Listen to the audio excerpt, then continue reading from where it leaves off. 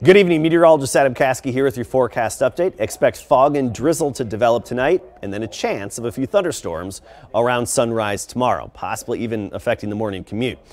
So we're expecting a line of storms to push through town, but this line of storms will likely weaken significantly as it moves in from West Texas. There still is the chance of a few severe storms with wind gusts up to 60-70 miles per hour and or hail up to 1 inch in diameter. However, the best chance of that is far west of us. We're talking San Angelo, Midland, and parts of the Edwards Plateau. Locally around San Antonio, around sunrise, we should get the tail end of that line. So some scattered, brief showers and thunderstorms, and there is that slight chance some could become strong to severe. Then the majority of the day tomorrow looking sunny and pleasant. I mean, by 10 a.m., total sunshine, little breezy, west wind at 10 to 20, lower humidity, and a high temperature of 81.